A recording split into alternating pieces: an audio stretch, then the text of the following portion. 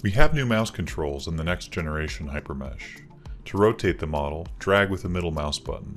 The center of rotation is dynamic and is set depending on where you start rotating.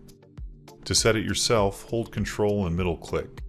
And to clear it, hold Control and middle click in space or fit the model with the F key. To pan the model, drag with the right mouse button, and zooming is done with the scroll wheel. Alternative mouse controls are available and configurable in preferences. All selection is now done with the left mouse button. Click to select, hold Shift to deselect. Notice the entity selector shows what's selected. This is where all the filtering and advanced selection is done and is common to all tools. The browser also highlights your selection and is synced with the graphics. To clear selection, click in space or use the reset button in the entity selector. Window selection is done by dragging the left mouse button, and to append selection, hold Control, clicking or dragging.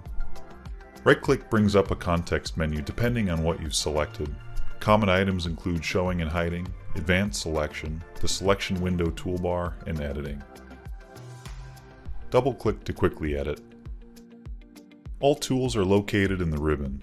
Click on a tool to enter it, and click again or press Escape to leave the tool. The tools with blue labels are new and have new workflows.